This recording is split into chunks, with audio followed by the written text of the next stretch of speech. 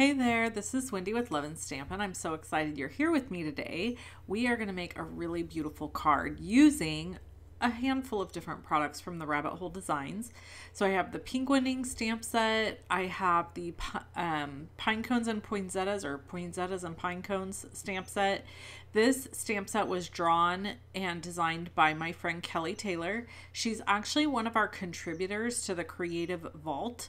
So the Creative Vault is a membership site that I have, and there are classes, live events, and fun stuff in there every single month. It's $14.95 a month. So if that's something you might be interested in, I will drop a link below this video and you can check it out more. It's really fun, and I send prizes every month. I pick a handful of members and send them prizes in the mail. So here I'm using my Cottontail embossing powder tool. This is my favorite embossing powder tool because it's refillable and it just works great. And then I've got my MISTI here. I'm inking up in Versamark ink, stamping this big swag piece down that has the poinsettia in the middle of it. And then I'm going to bring in my MISTI grid paper and my gold embossing powder, and then I'm going to cover that Versamark ink with embossing powder. So a second ago when you saw that I used that embossing powder tool, you do that over the top of your cardstock to prevent little pieces of embossing powder sticking all over your cardstock. You don't want that to happen. So then here I'm just tapping off the excess, giving it a quick look and making sure I've really gotten coverage over all the bits and pieces. And then I'm going to heat set this. So all of this will just get put right back into the container, and the container then will get put away. And a tip I have for you, never heat emboss over the top of your containers because you will end up blowing powder everywhere. So I set that with my heat tool off camera because it took me quite a while to let the heat tool warm up and then heat set such a big image. So I just didn't want to take up time in the video doing that. Here I have a piece of gold foil that's cut at 4 1/8 by 5 3/8, and then I am taking this adhesive foam sheets, cutting down strips and pieces, adding it to the back, and I'm going to pop this gold foil up on the front of this card base. It's a 4 1/4 by 11-inch card base in basic black. The cardstock I'm using is from Stampin' Up. The gold embossing powder is also from Stampin' Up. And then I'm just going to remove the adhesive back for this and add it to the card base. The reason I'm using so much foam, adhesive foam over the back of that gold foil is because I have noticed that foil has a tendency to kind of curl up on the edges or kind of dent in because it's such a thick, heavy cardstock. So that is just a way that I make sure that the integrity of my card really stays in place and looks nice. Then I'm taking this 4 by 5 1/4 piece of embossed cardstock and adding it to the card front. Now, really quick, I just want to say you could just add a sentiment to this right here and be done. You do not have to do the next steps that I'm going to show you and that I'm going to do because this is stunning. Like seriously, you add a beautiful little embossed sentiment down in the left corner of this card and you've got an absolutely stunning card. Add a few little embellishments, you're good to go. So here I grabbed my mini MISTI. I don't know why, I just did. I have 3 MISTIs on my desk. Yes, I do. I have this mini one, the black one, and then the bigger one that is also bright pink. I love them all, and yes, I actually use them because like right now I've got my big swag piece over on my other MISTI and I didn't feel like pulling it off of there, so I just grabbed this little mini one to stamp this image. I'm stamping in Hero Arts intensified black ink, and then I am going to color this poinsettia or poinsettia, depending on how you like to say it, with red Copic markers. And I oh, I'm so bad, you guys. I'm so bad at putting my marker colors up so that you can see them. I don't know what's wrong with me, and I apologize greatly, but we're going to get into the coloring. So I have R39. I'm going to tell you what I used. I used R39, R37, and R35.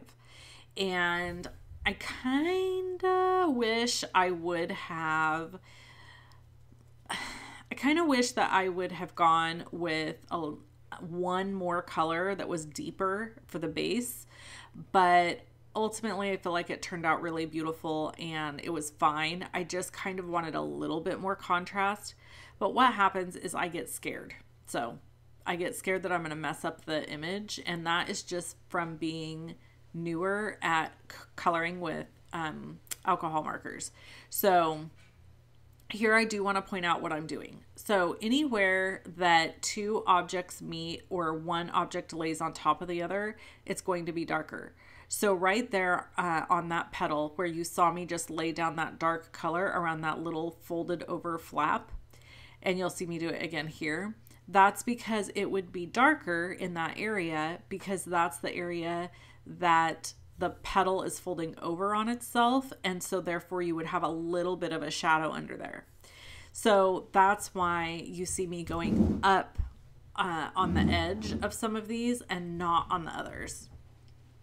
I'm also putting some darker color in the middle of some of these going all the way up, because like if it were to fold in the middle, that it's going to be a little bit darker in the center. The three markers I chose really don't have a strong enough variance in color for you to really see the differences. Honestly, that's why I'm saying I wish I kind of would have gone a little bit darker, but it is what it is. You know, that's how you learn. You start out by really following the rules, and then you learn how to break them. So what that means is I know that these three colors would blend well together because of the numbering system that Copic Markers uses. However, somebody who has more experience than I do would know what other marker they could incorporate into this to kind of get the balance I'm talking about, or the depth that I'm referring to, without, like, they wouldn't have to look at a color chart. They would understand how to do it. It's just like cooking. It reminds me of like baking or cooking.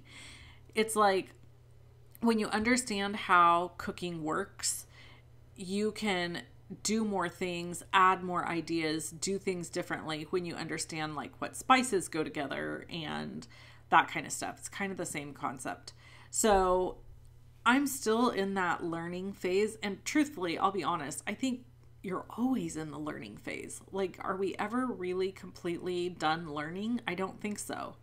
So here I'm going in with that R37, and then I'll do the R35. And I just really think this poinsettia turned out beautiful. And I took my time layering each color on top of each other and then kind of going back into the previous color to make sure everything blended well. And you can see that I'm leaving the little area that is folded over, the petal part that's folded over. You can see that I'm leaving that white. That's because I'm going to use the lightest color to color it. You'll see here in a minute. And the reason I'm doing that is because that area would be the lightest. There would be a highlight there because it's folded over. So the back of the leaf would be lighter facing up to the light, if that makes sense. So here you can see I'm just going to go over, drag this back in, and you can really then see the contrast, and like where that's folded over there makes more sense because you're adding a light on top of that shadow part that's folded. Okay, so as I finish coloring this, I'm going to also stamp and color leaves, and then we're going to work on placement of all of these items. I was really going for a elegant Christmas card, and I think I achieved that. I don't know for sure that I would layer this colored piece on top of the black again. It turned out pretty. I'm not unhappy with the card, but that gold embossed poinsettia is so beautiful that I almost felt like I was taking away from it by covering it up with this colorful one, if that makes sense. The other thing is I used the die to cut this out. if I would have, thinking back on it, I think if I would have fussy cut this right up to the edge, maybe the elegance level would have been a little higher. Just because that white edge that is left when you die cut something, I think kind of distracted from the beauty of the card and the elegance of it. It made it a little bit less elegant. So that is just always something to think about too when you're making a card like this. Okay, so now I'm going to just tape this die in place, run this through my die cut machine to get this cut out, and there's my head and my hair. I'm trying to get it lined up perfectly. I meant to cut this part out of the video. You see how that happens. And we're going to run that through the machine, and then I'm going to do the leaves. Excuse me, I had a little yawn there. Okay, let's get into a little bit of story time, because for those of you that are new here, first of all, welcome if you're brand new to my channel. I'm super happy you're here. Secondly, we do this thing called story time where I just kind of tell you about what's going on in my life. So you can think of it as card making vlogging with a V, vlogging. So yeah, we're going to get into that. I have a list of story time things to talk about. So we're going to just kind of hop around. So first of all, I'm going to talk about if I sound funny in our videos for the next 9 months. There's a reason. Yes, there is. It is because I got Invisalign. 42 years old, rocking Invisalign in my mouth. That's always a fun thing. So a while back, I got a really bad sore jaw. And I have had like bite issues from the time I was a kid, and they corrected all of it when I was a kid. But as we age, our teeth move. It's just part of life. And so my top right teeth were starting to like move in and go back to their old ways. And I started kind of like having a sore jaw on one side, and it clicks and the whole thing, which actually they say is mostly from stress, FYI. So I do have TMJ, and then also, I have a crossbite, what they call a crossbite. So if you are a orthodontist, you know what that means. If you're not, you don't. And, so they're correcting it again. Luckily, I only have to have Invisalign on my top teeth. However, let me tell you, the first 2 days of having it in my mouth, my teeth hurt so bad. Like I was pushing on my top teeth, and I asked my daughter this. I said to her, why is it that any injury we have on our body, we would never apply pressure to? Like if I cut my hand open, I would not, like, of course you apply pressure to stop bleeding. That's not what I'm talking about. I'm saying, like, let's say it's 2 days after I cut my hand.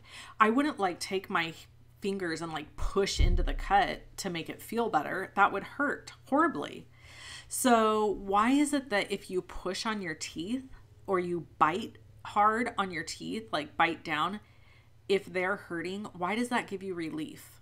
I don't understand. It's a very weird thing. Like I keep wanting to push on my teeth to like release the pressure somehow. I don't know. It's very weird. So not only do I have that contraption in my mouth, I am finding a whole new like method to eating because I cannot eat with it in. And after I eat, I have to brush my teeth. So I am not one of those people that brushes my teeth after every meal. I think that those people are very rare, honestly. I am a morning and night brusher. So when I get up in the morning, I brush. When I go to bed at night, I brush. But in between, I do not brush. However, when you have Invisalign, you have to brush. So I have been brushing my teeth like 3 or 4 times a day. And now what's happening is I'm finding that I don't really want to eat because I don't want to have to deal with taking the thing out and then the eating process and then the cleaning it all process and the whole thing. Like, oh, I just don't want to deal with it. So I have 9 months of this.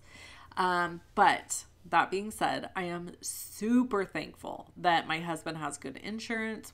It covered half of the cost of this.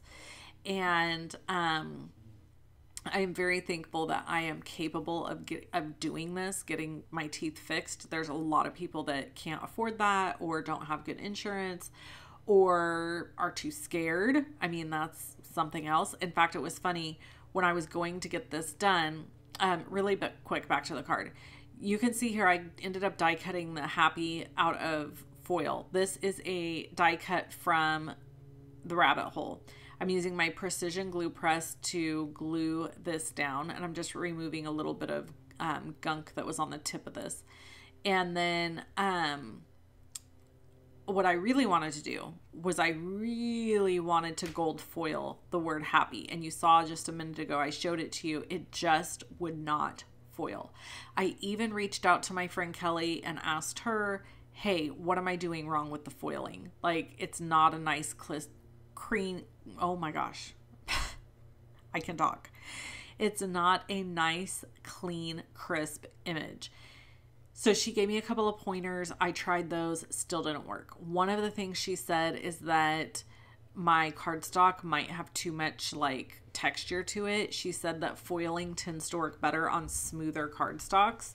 So if you have like a favorite go-to black cardstock that you use for foiling, I would love for you to tell me about it because I clearly need some. The cardstock I'm using is basic black from Stampin' Up, and it just maybe has too much texture for this technique, for the technique of foiling. So my other alternative was to cut the happy out of gold foil and then add Christmas. And I know that there's a lot of people that don't like the term Happy Christmas instead of Merry Christmas. And if you're one of those people, I want to apologize to you. But I just really wanted to use that die cut. And I did not have a Merry die cut that I felt like would work here. I needed a big one. So, you know, that's how we ended up with it. I added these little, I don't even know what these are called. They'll be linked. I'll link to all of the products below. So there's a link that says measurements and supplies. If you click on that link, it's going to take you over to my blog, and there you will be able to purchase any of the products that you see today. Okay.